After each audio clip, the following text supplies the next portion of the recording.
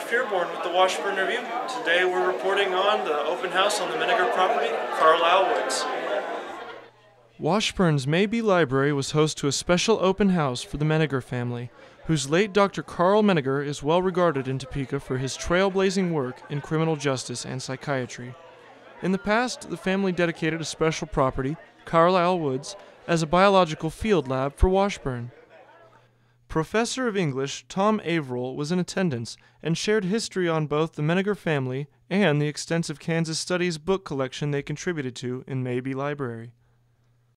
Well, the open house came about because there's so many Menninger people who were wanting to get together and have a reunion, and about 300 people were going to be in town. And in the basement of this Mabee Library, I have a special Kansas Studies collection of books that I've been putting together for the last 50 years that have to do with Kansas. And of course, Menninger is a big part of Kansas. So I've been collecting books and clippings and articles, photographs about Carl Menninger, the Menninger Clinic, and of course, Carl was a graduate of Washburn University. His father taught a course here in 1939, and Dr. Carl had regular sessions with the Criminal Justice Department up until his death. And he donated the biological research area that's now known as Carlisle Woods out on Rochester Road north of here. It's called Carlisle Woods because Carl Menninger and Jean Lyle, his wife, named it that. And then when they were ready, they donated it to Washburn. So biology students use it for field research. So we just thought, if Menninger people are going to be in town, let's just host them for a brief event, show them what we have, encourage them to give us more articles and books and photographs so that we can make the collection bigger and really tell the story of Menninger in Topeka. I happen to be a Menninger child. My father came here to study psychiatry in 1953. So I grew up in Topeka as a result of Menninger being here. The daughter of Dr. Menninger, Rosemary Menninger, was also in attendance and shared some of her memories of when the family interacted with her father's patients, as well as lessons she learned from these experiences.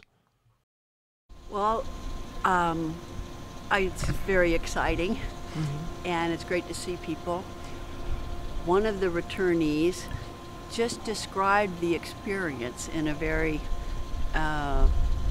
apt way, I think. He said that in psychotherapy, you talk about your overall sense of an event or a time in your life that was formative or something.